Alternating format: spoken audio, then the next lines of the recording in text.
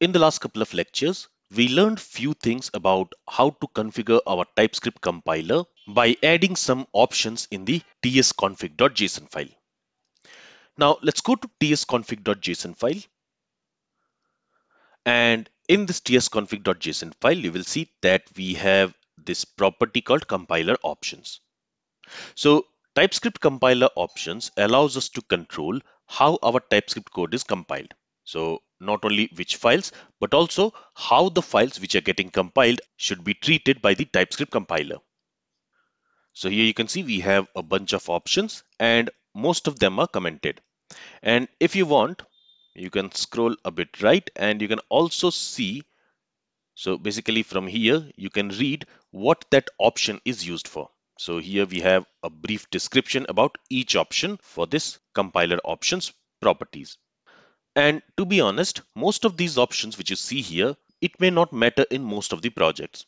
So you will not set all of these options, only some of the options which might be useful for you in your project, that only you're going to uncomment here and set a value for it. And we will have a look at some of the most commonly used options in this compiler options object, and we will learn about them one by one. In this lecture, I want to talk about this target option. So this target option tells TypeScript compiler for which target JavaScript version do we want to compile the code. Because TypeScript compiler does not just compile the new features of TypeScript into JavaScript. It also compiles the TypeScript code to a targeted version of JavaScript. Here you can see the target version we have set to ES 2016. So when the TypeScript code will be compiled to JavaScript code, it will be compiled to JavaScript version ES 2016. Okay, so if I go to app.ts, and there let me create a variable, and let's call this variable maybe test. You can name this variable anything. This test is going to be of type string, and to this let me assign hello world. Okay, let me also create a constant. Let's call it maybe pi, and let's set to 3.14. Let's save the changes, and let me go to terminal here. So you see here it says config file called, auth file called. Now in the app.ts we are not logging anything, so you won't see any message here, but let me also go ahead and let me log a message, and let's simply say value of pi is, and then let's use this pi variable here. Okay, let's save the changes again. So again, this app.ts file and other ts files will be compiled, and you can see this message value of pi is 3.14. Now let me go to app.js file which has been generated, and there you will notice that the variables are created using let and const keyword. So let and const is supported in ES 2016 version of JavaScript. Now let me change this to ES5. Let's save the changes. Again, the files will be compiled.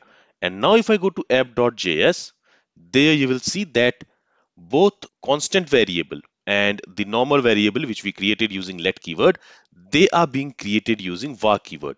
Here we don't see any let or const keyword. Here we see var keyword because let and const, it was introduced in the ES6 version of JavaScript. But currently we have set the target to ES5. So now whatever JavaScript code will be generated from the given TypeScript code, it will be generated in the ES5 version of JavaScript, not the ES6 or later version.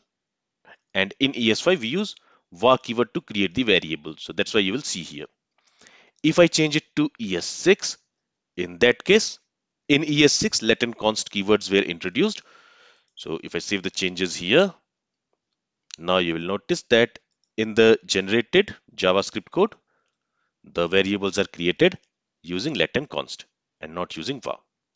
So always remember that when we set a target in this tsconfig.json file, we are basically telling the TypeScript compiler to generate a JavaScript code in a specific version of JavaScript.